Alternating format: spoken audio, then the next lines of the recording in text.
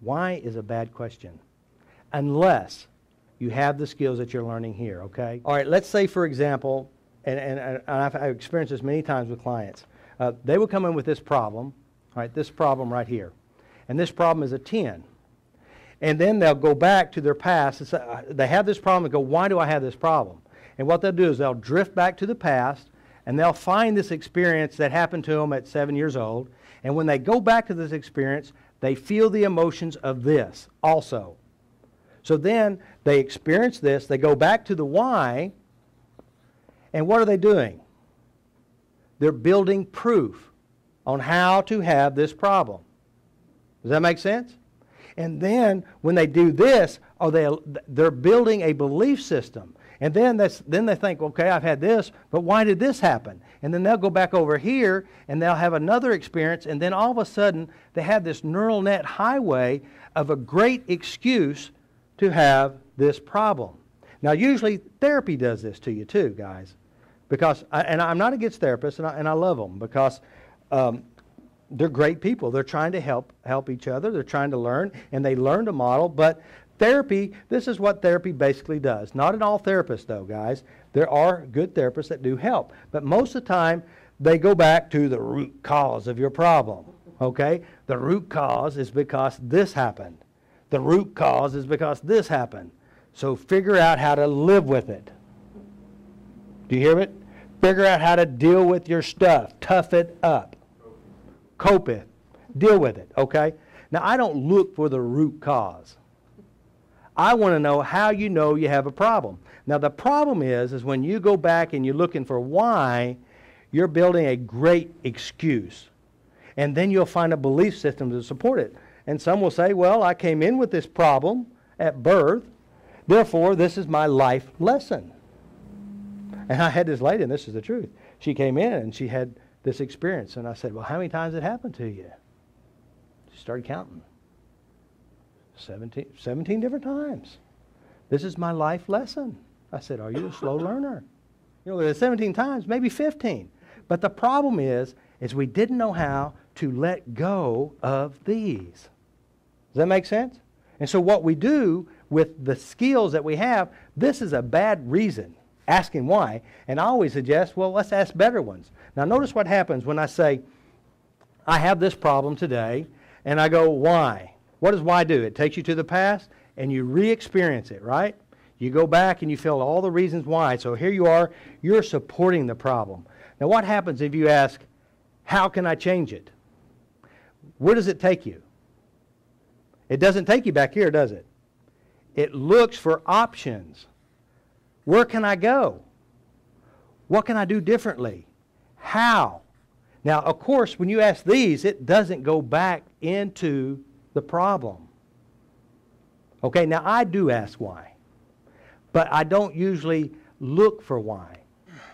This is what you feel now, and you go back to your past, and I say, hey, let's go change this past. You go, well, hold on. This is who I am. This is my life. I mean, my father did. I love my father, even though it was bad. This is my life. Who will I be if I let go of this? Okay? Now that's a belief system, and you will too, guys. You're going to go back and you say, hey, let's change this crap. This is who will I be if I let go of all this crap? Who will I be if I let go of this trauma that happened to me when I was 5 years old? And after we go back and we clean it and we release it, guys. Now this is really important to understand this concept right now. You can hear the hum above your head. You can feel the air in the room. You can hear my voice. You can feel your shoes. Everything before now doesn't exist. Yeah, you were 5. You're not 5 anymore.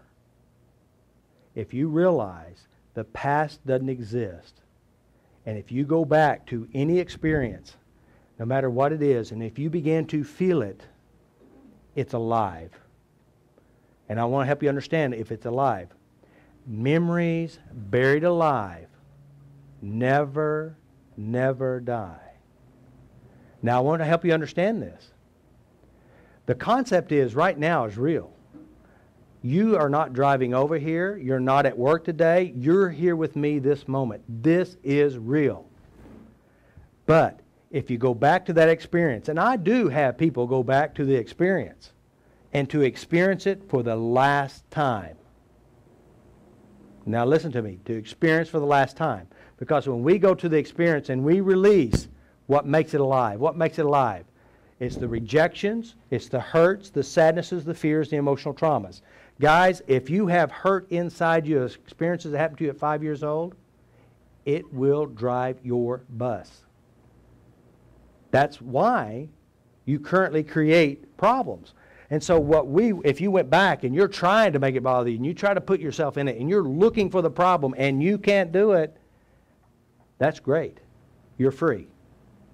But if you have it inside and you're running from it, everywhere you go, you take it with you. And the crazy thing is, it'll show up on a radio. The song will show up. It'll show up in a look. It'll show up in a sound. And guess what's driving the bus? Your past, because you didn't let it go.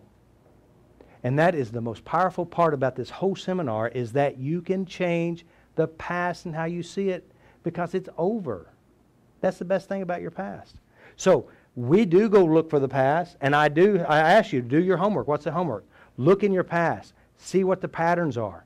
And as we go back, we're going to go and we're going to use the tote, and we're going to release every emotion, everything. And then what's going to happen when you release this? You'll find peace in the memories.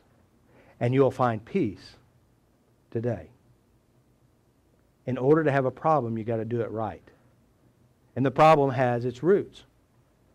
So I do look for it. But see, the difference in this why and other whys, because I've had many clients come in and said, hey, I've been to a therapist. And when I left, I was ready to commit suicide. When I left, I cried for 6 weeks. I didn't want to go back. Now I do have clients who will come to see me, and we will clean out the stuff. As a matter of fact, we'll go to the memories that we cleaned out, it's gone. And guys, if you want help, I'm serious. I'm really good at what I'm doing. I'm proficient. I work hard. I give you my heart. I give you my mind, and you're my entire focus right there. I want you to be free. And you know why I want you to be free? Is because you have children in your life. You have people you can touch. And as you touch them, the world changes. That's my passion. It was adults who hurt you. And you're an adult now. So you can make a difference in that child at the grocery store that you don't even know. Or your children. Or wherever you go. That's why I'm here. Because I was hurt too. And you know what? My dad, he loved me at his level of love. He was hurt too. Hurt people hurt others. That's how it works. So we want to heal our hurt, so why? So we won't hurt anybody else. The shortcut is to acknowledge that every problem, whatever it is an illusion. It's non-existent. It's an illusion, whatever it is. Mm-hmm. And once we are aware of that, then we can work on it. We can work on it. Change it. I mean, really, it is all an illusion, but it seems awful real when we go there. Mm-hmm. Isn't that true? That's very good. And guys, the illusion is inside you. The creation is inside you. Sound good? All right. So definitely, we want to go to the whys, and we want to destroy the past. Now, guys, when you go to the past, let's say, for example, remember I have this memory of Bob and I. You know, Bob did this to me. And then last week, this is a 10 memory, and then I started attracting people who are like Bob. When you go to the past, what you want to do is release the emotions in it, release the feelings in it, and then when you get it down to no emotional anything, we want to put love in it. That means we want to send love to whoever's involved. Now, why do we do that? Who are we really loving? Right. Because, see, this is your how-to, and you've acted those roles.